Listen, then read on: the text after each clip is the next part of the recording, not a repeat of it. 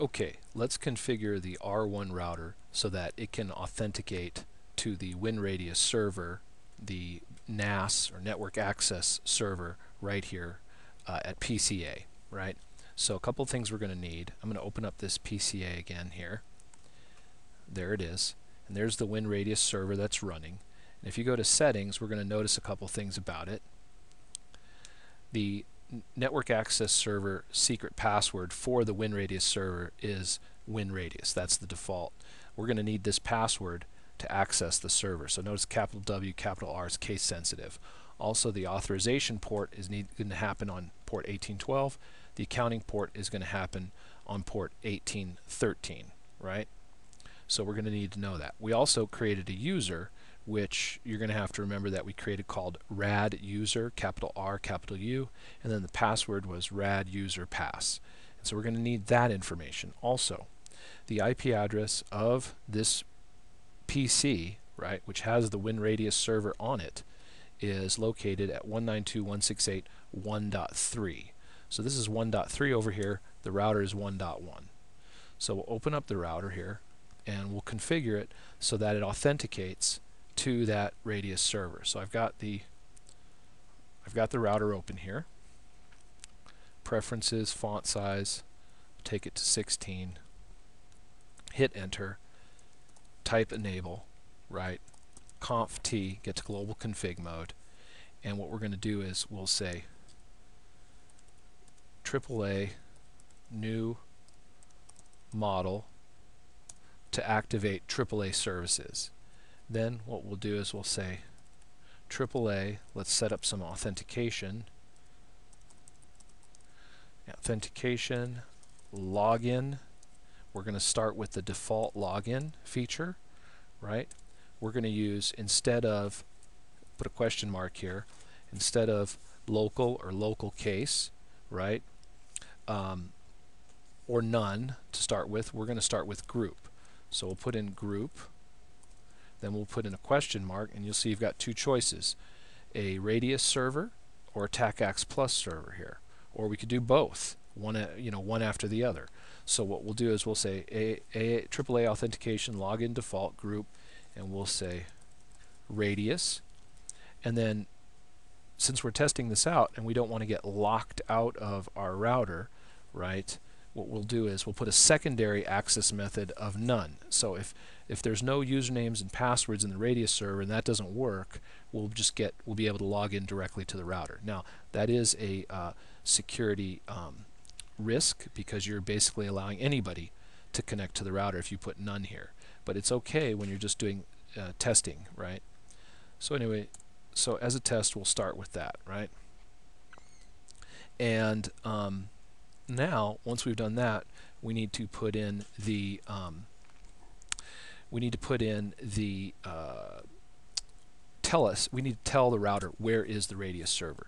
So we'll say Radius dash server host 192.168.1.3. That's where it's located at.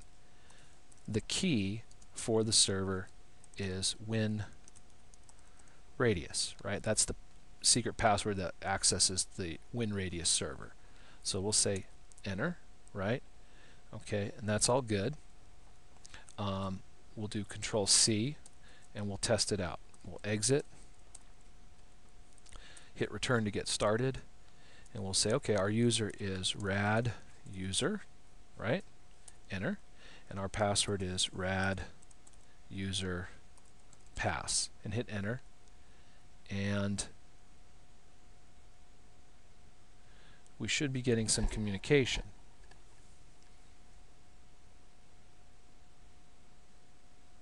We should already be in, and we're not in. So that's not a good sign, right? So hopefully the none will kick in, and it did. The none came in, and we are actually granted access, even though it looks like we didn't authenticate.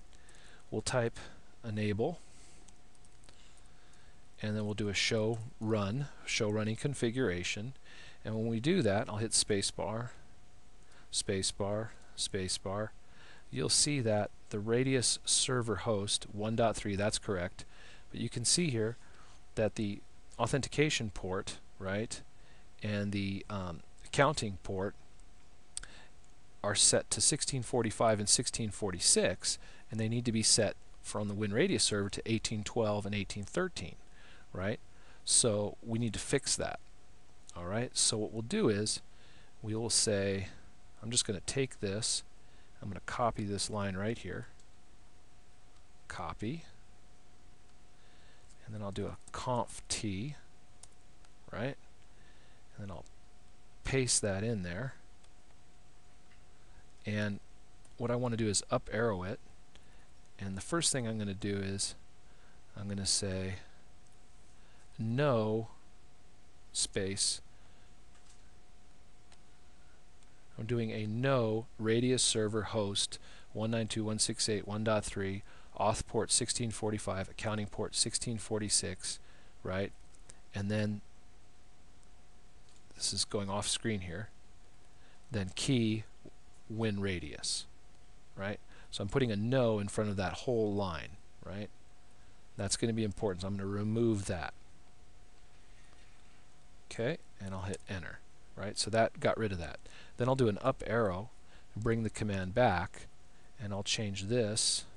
I'm using the arrows on my keyboard to 1813, and then I'll arrow over with my keyboard and change this to 1812, and then I'll arrow all the way over to the beginning and get rid of the no, and I'll hit enter, right? Now Control C, copy, run, enter, copy, run, start. There we go. Hit enter to save my startup configuration file. And I want to double check my startup configuration file by doing a show run. I'll hit the space bar again, and then I'm checking this to make sure it's correct. Radius server host 1.3, perfect. Authentication port 1812, good. Counting port 1813, good. And the key is WinRadius. Alright, that should be good. So now, if I exit the router, right, hit enter to get started, put in my username, I should get in quickly. Rad user, enter, and then the password, rad user pass. And you can see that I got in right away. Now I'll type enable, and now I'm in privileged mode. Let's go take a look at our server to see, and you can see here, and it tells you right in the Radius server, if you click on and open up PCA, you'll see right on the Radius server that it tells us that we've authenticated with a timestamp right here, right? And it tells you it's authenticated. So there you have it. So that's a very simple configuration to help the Cisco router use the Radius server as an external source for username and database and authenticating externally to a network access server.